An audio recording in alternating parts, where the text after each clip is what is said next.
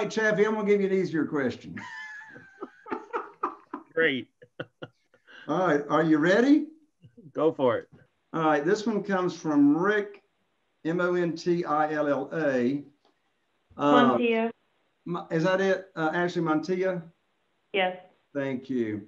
Okay, Chaffee, here's an easier one. You ready? Sure. I know what my answer is, but I know what the question is. So here's the question. Rick says, I have a small mobile home park. Don't you feel like you're on Jeopardy right now, Chaffee? That's right. So you have to answer with a question. I have a small, oh, there's Rick. He's here.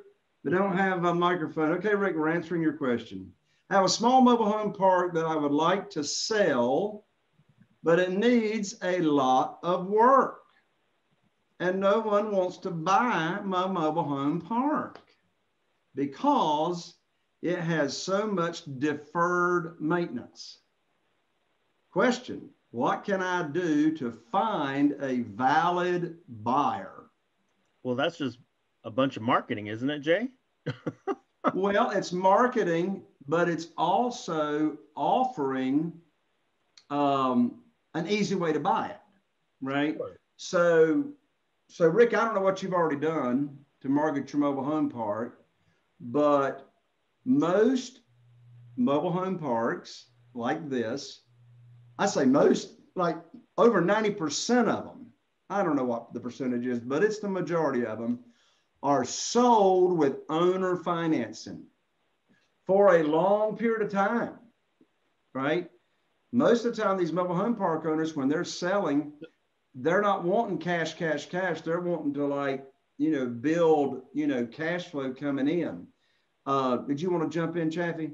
Yeah, well, I just, for clarification purposes, when you own a mobile home park, there's multiple different ways of ownership, right? I mean, you can own the park, and then you can own the mobile homes on the park as well, or you can just own the land and then have people have their own mobile homes and then rent the land to them. So I'm not sure at what level, Rick, you own that park, because depending on what's on there, your marketing is going to be different, and the people that are going to buy it are going to be different. So I guess that's what I'm unclear of with that question is, what level of ownership do you have, and what's actually on the park that you can actually market to find the right people for that?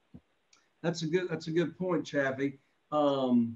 And so I'm going to keep my answer rather generic right now, and that is whether you own the mobile homes on there or not, right?